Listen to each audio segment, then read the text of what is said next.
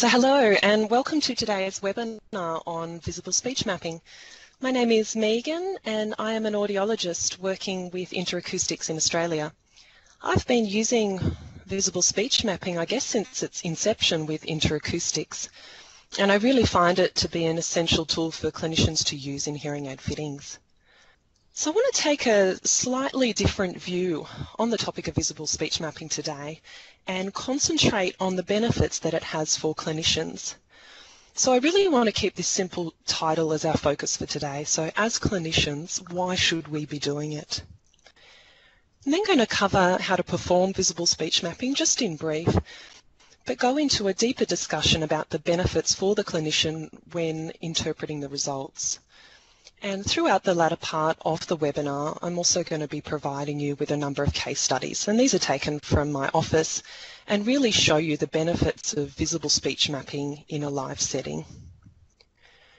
But before we do jump into what visible speech mapping is, I do want to take just a few minutes to have a look at why perhaps traditional real ear measurements have started to go out of favour and what the issues with them can be.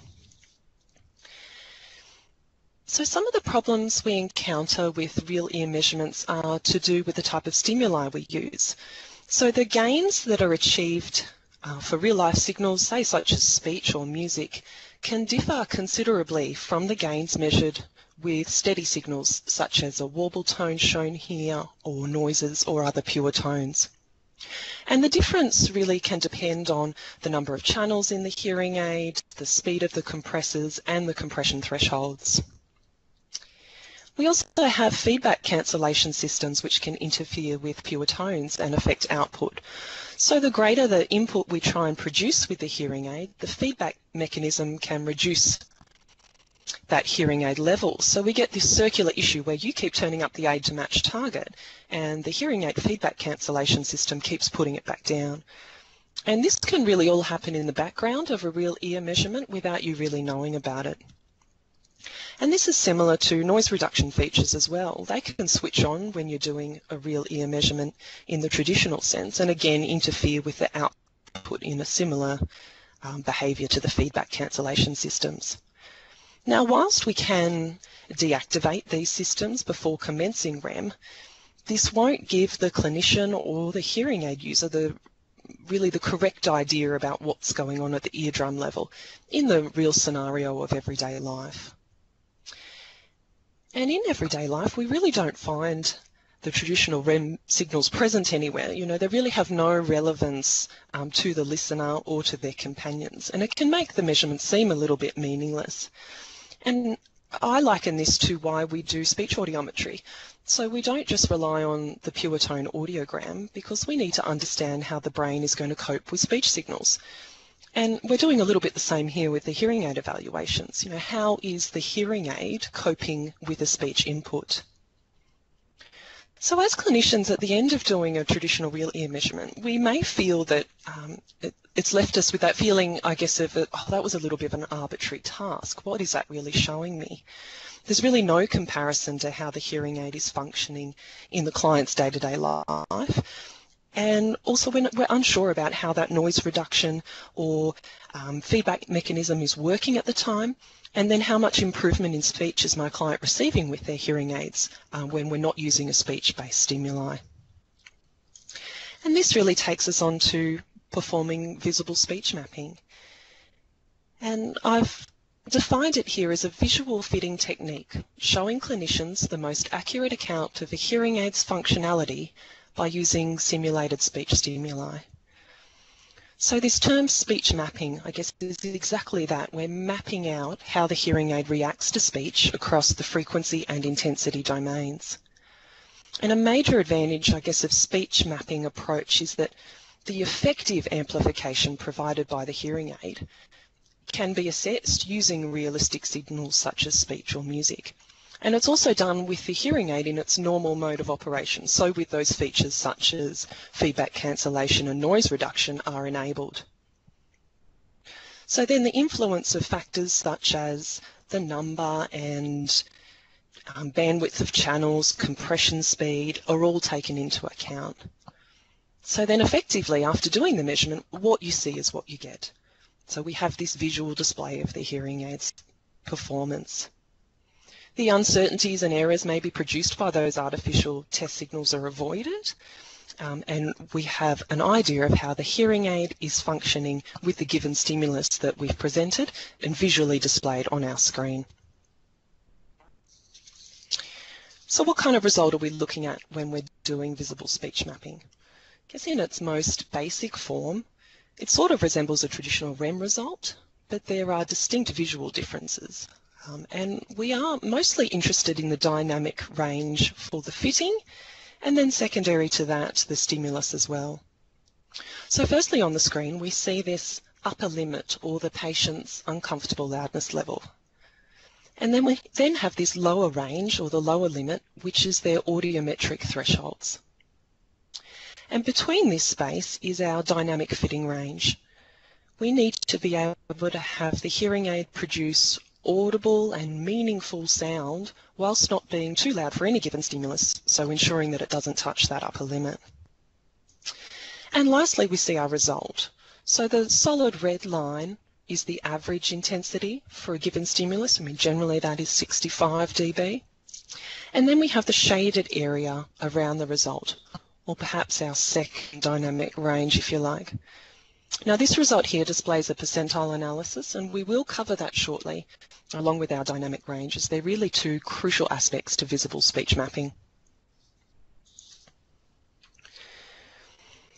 So why would you do visible speech mapping as a clinician? And we've covered why traditional REM measurements may not be suitable anymore, but what additional benefits does visible speech mapping have that we can utilise?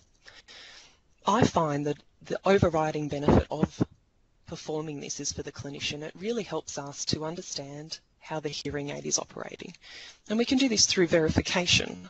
So performing and ensuring what we think the hearing aid is doing at the computer level is actually delivering that in the ear. It also helps with better troubleshooting. So why isn't my client hearing well, even though the hearing aid software says they should be? So this incorporates this value of the visual for the clinician. Having this material presented visually on your screen can increase retention of it, and also we'll have a little look later at some examples where the visual cues are essential to knowing some of the restrictions and parameters which can be affected with hearing thresholds.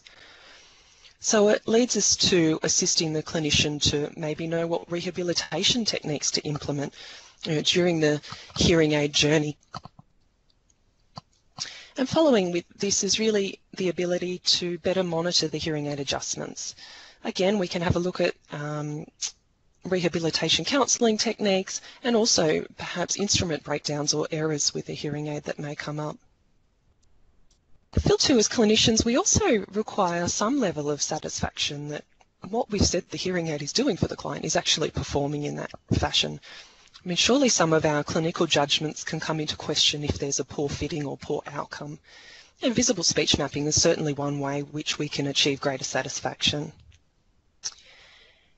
And two, for the patient or client, they may be very unfamiliar with terms such as, is that too tinny or is that too sharp? They haven't heard these sounds in a long time, and suddenly being asked these questions can be very difficult for them to provide an accurate account of what's going on.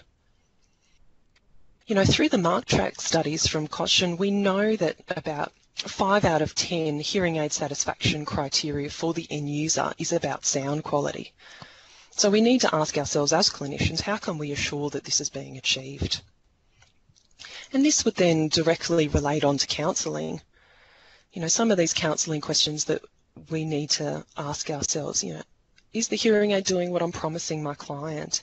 And is it accurate compared to their prescriptive targets? And most importantly, is it addressing their expectations? Often visible speech mapping has focused on how these results can be used to counsel clients on the performance and expectations. And there is the limited possibility in certain cases where this style of direct counselling by explaining the visible speech mapping result to a client or parent could be warranted and certainly meaningful. And in the case studies that I'm presenting towards the end, we'll see a few examples of that. So I guess we need to have a look at the basic principle behind visible speech mapping, and that is that it is a real ear-aided response. So we're measuring the amplification output at the eardrum level, and it's displayed in dBSBL. We have a probe tube in place with the hearing aid in and switched on, and hanging below the ear is our reference microphone, which is also where we take our unaided responses from. So it differs to the real ear-aided response by the algorithms performed on the stimulus presented and displayed, but in essence it is still a real ear-aided response. I feel it's important to talk about that the primary goal will still be to match the hearing aid output to either a research-based prescriptive target such as NAL or DSL, or a proprietary manufacturer-derived target such as from Oticon or Bernafon. So how do we perform visible speech mapping? It's really 4 easy steps.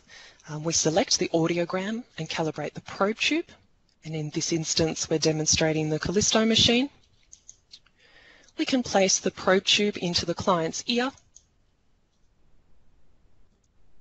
We then place the hearing aid in the client's ear and switch the hearing aid on.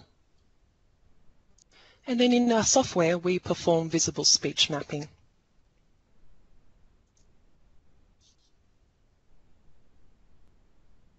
So I'm now going to show you a video of visible speech mapping.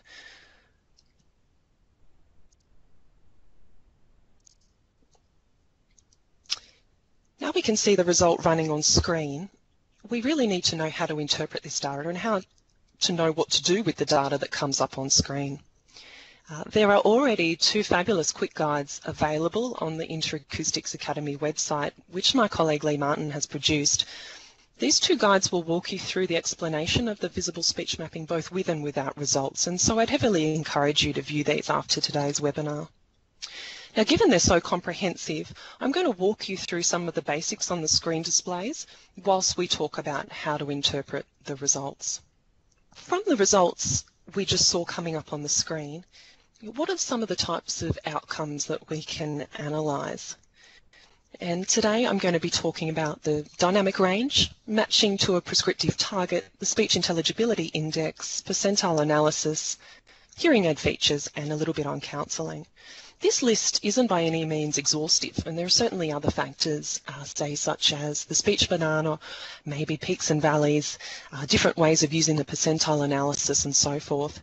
But today I find these are the most beneficial and probably the first steps that you go to when you start to use visible speech mapping, so we're going to concentrate on them. As I mentioned at the start of the webinar, the dynamic range is one of the most useful and basic tools available.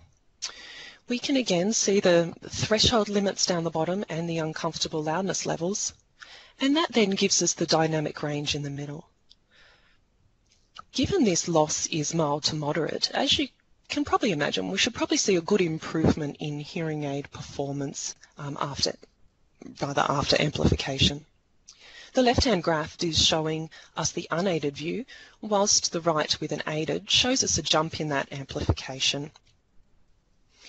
Now, although this dynamic range is large, given the mild nature of the hearing loss, we will see in just a moment a good case of how beneficial it is to know your dynamic range limits and what the restrictions on a hearing aid fitting can be.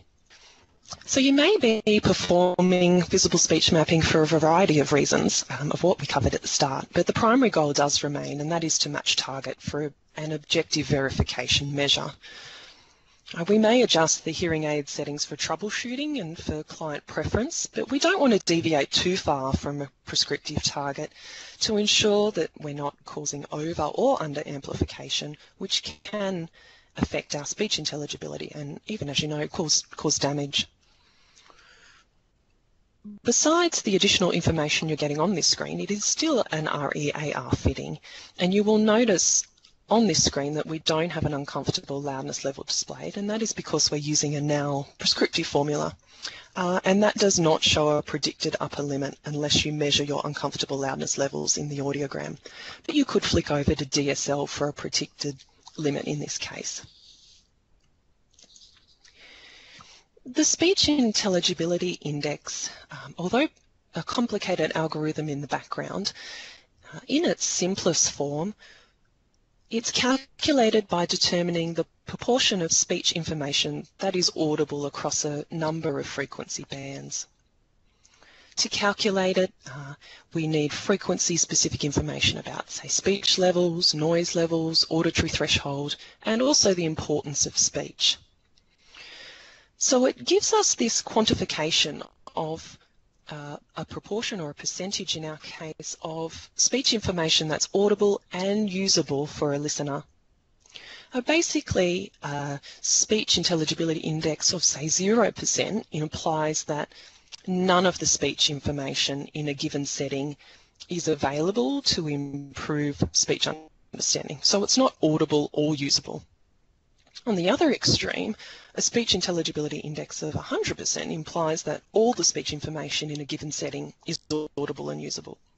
Now, those extreme numbers will never occur, as something is always generally heard, so 0% is not possible. But what you will see is a jump from the unaided speech intelligibility score to the aided one. Now, there are a few key things to understand with speech intelligibility index, and that is that it doesn't imply understanding. And we're going to have a look at this on the next slide with percentile analysis. But a score of, say, 60% may mean something is usable or audible, but doesn't necessarily equate to understanding. But with other environmental and cognitive clues, a score of 60% may mean 90% of the speech was understood. Another important factor to note is that you may find patients have a lower than anticipated score. This is the case for individuals to, say, a moderately severe hearing loss or worse, even after you're perfectly matching your target. The client may not complain of tolerance issues, but will come in and complain of speech understanding issues. So this is a really good case where the gain for, say, soft to moderate sounds, particularly in the high frequency regions, could be increased to help aid speech understanding. And the last important factor is that we're regularly asked, well, what number am I trying to achieve, or what difference am I trying to look at? There is no number or jump that you're hoping to see, but you do want to ensure that the numbers are different, because it really all depends on the environment and also the stimuli that you're using. So this is the percentile analysis I mentioned at the start, and possibly our, what I've sort of coined our second dynamic range. And we can investigate this. It relates to the range that the hearing aid reacts to a given stimulus. And in this instance, we're looking at the percentile analysis function. And again, there is another fantastic quick guide which fully explains the percentile analysis in visible speech mapping. And you will find this a very useful aspect. The stimuli that we use for visible speech mapping is shaped according to the long-term average of the speech spectrum, or the task. The intensity of this has very complex properties in time and frequency domains. The percentile analysis is a standard method for evaluating these properties of the stimuli and also of the sounds provided at the ear level. So in the sample on screen, we have the 99th percentile selected and the 30th percentile selected at the bottom. The red line in the middle is being the average intensities of the measurement for this stimulus, so you can use this average line to match targets. The dynamic range, which we can use between those two black lines, allows us to fully comprehend the hearing aid's functionality for this given stimulus. Now, the easiest way I find to use this graph for interpretation is that the 99th percentile demonstrates that really nothing in this stimulus reached higher than this top black line. And given that it's also above the client's audiometric thresholds, we could also say that the client found all of this audible. We then turn to the 30th percentile, and we really ignore anything below 30% because it's not considered to be significant for audibility or intelligibility. This could be things such as extraneous fan noises or other unwanted environmental noises. And we can now look again at the audiometric thresholds and this bottom back line and see if it is above the audiometric thresholds like the 99th percentile is. Now, if it is, we can assume that the person both heard and could make use of this stimuli to aid in speech understanding. Or for simplicity's sake, we could say that they likely understood it as well. Now, we know it's a little bit more complicated from the speech intelligibility index that I mentioned before, but it is an easy way as a clinician when you're fitting and you're in the live situation and you're under time pressure to have a quick look at this and sort of make some assumptions.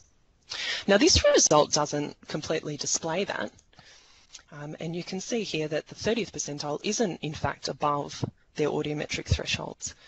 And then you just need to make a clinical judgment on the rest of the result. Are we fairly confident that this person with that level of improvement is going to perform well? And indeed, we should have a look at whether their speech intelligibility index has increased, which it should have. So this is the first of the 4 case studies we're having a look at today, and it's showing a mild to moderately severe sloping sensory neural hearing loss. Now, this client's likely going to come into you complaining of difficulty in noisy situations, restaurants, large groups, and they've likely had the issues for quite a while.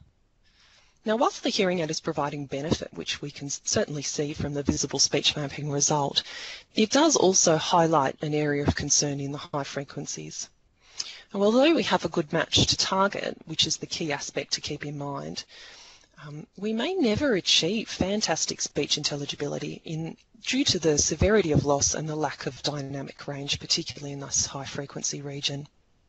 You know, we can't increase the hearing aid volume as we're going to run into uncomfortable loudness difficulties, and we know that volume doesn't necessarily improve intelligibility. And of course, we need to keep that target matching in the forefront of our minds. So alternative factors could then play a part, so our rehabilitation counselling techniques now need to come into play, and this can involve all the typical things of counselling on seating and lighting and environmental cues.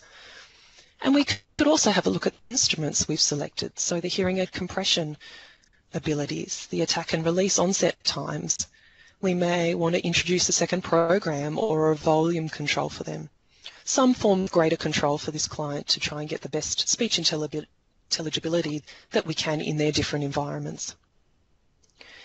And we could also use this to counsel the client if suitable, show them the graph and explain the issues in basic terms that we might come up with and why you've chosen a particular hearing aid to try and fit them with. I find this a really good way to stop what I call those circular clients. So they're the clients that come in, you fitted them up and they take the devices away and they trial them in a particular setting. They come back in and they say, oh, I really just like this one thing turned up a little bit. You talk to them about that, you tweak the hearing aid and they go away, they try it again in another situation. They come back, I'd like that changed and I'd like something else tweaked. You know, you can see from the visible speech mapping results that you wouldn't get in a normal traditional REM result, that those changes are likely going to be redundant. You know, hopefully having a better understanding as clinicians of what the hearing aid's going to achieve and our limitations will allow us to better counsel the client on their expectations and stop them revolving through our clinic door in this circular nature. And at the end of the fitting, certainly be more satisfied with what the hearing aid's doing. Our second case study is going to show us how relying on hearing aid manufacturers' software isn't always the best course of action. So it's essential to check everything objectively to ensure that the right amount and type of sound is being delivered to the client. So you can see here in the high frequency region from about 1000 hertz onwards on the right hand graph that it starts to plateau out. Now, given their loss and the target range in the high frequencies, we are coming in really well under what we'd like to see for improved speech intelligibility. Now, this was a first fitting, or they may call it acclimatization step 1, that's been done through manufacturer's software. Now, as a clinician, if I was the person fitting and was finding this to be the initial setup or it was too loud after matching target, I'd be quite reluctant just to reduce the high frequencies here, because that's where they need assistance, and particularly cutting out off 1000 onwards, where really there are still a lot of essential speech cues to be had in those frequency regions. So I think this is a good example of why we're needing verification through these objective measures like visible speech mapping. I'd like to talk about some of the hearing aid features, and I think as clinicians we want to know that the features a hearing aid is promising is actually being delivered and achieving that goal.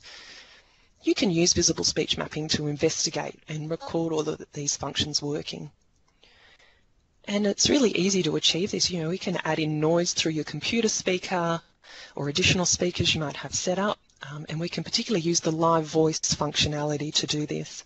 We could speak behind the end user to check for directional microphones.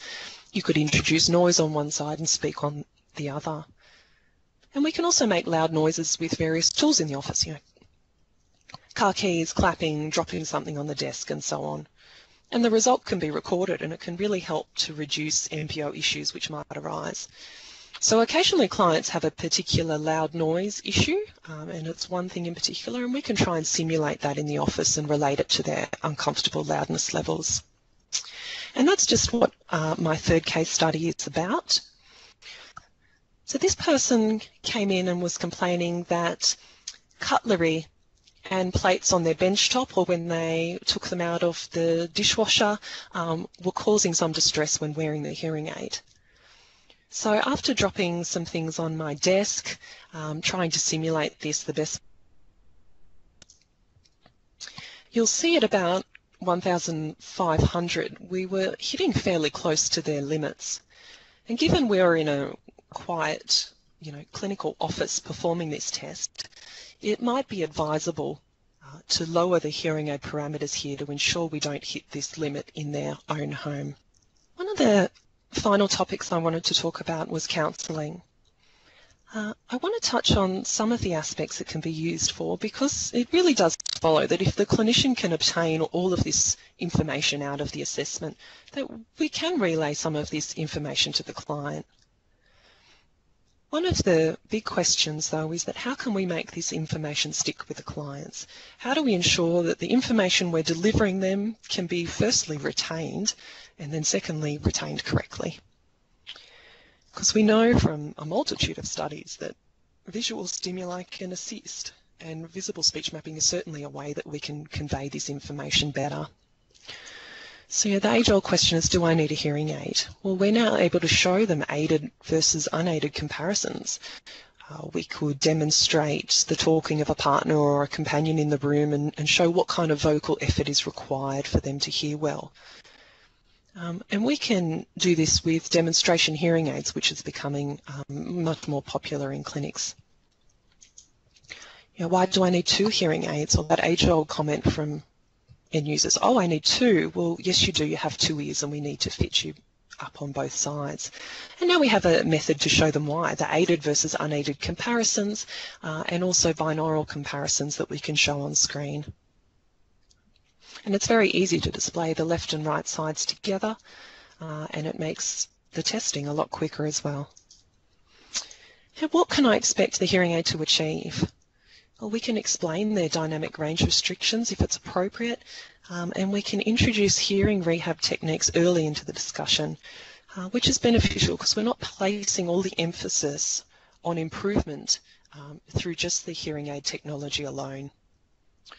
And lastly, for parents, I think giving them a live showing of the child's ability once fitted is very powerful. And we can, of course, also do this in the hearing instrument test box. So if we have a non-compliant child, as a lot of them may be with real ear measurements, we can certainly use the test box to help us out. So my final case study here is a counselling example. And we're using the live voice activation here. And it's showing how much vocal effort is required for the client to hear, both in the unaided and aided situation. So I've used it to demonstrate a softly spoken companion speaking from another room.